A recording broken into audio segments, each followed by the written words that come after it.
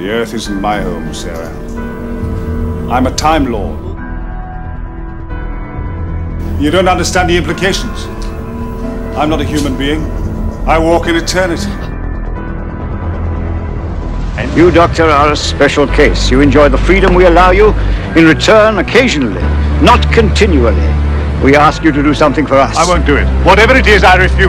Daleks. The key to time is a perfect cube which maintains the equilibrium of time itself. They create a power which is too dangerous for any being to possess.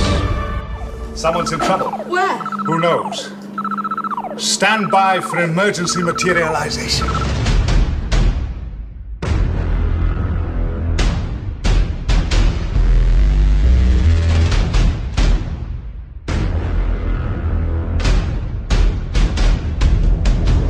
I don't think we should interfere. Interfere? Of course we should interfere. Always do what you're best at.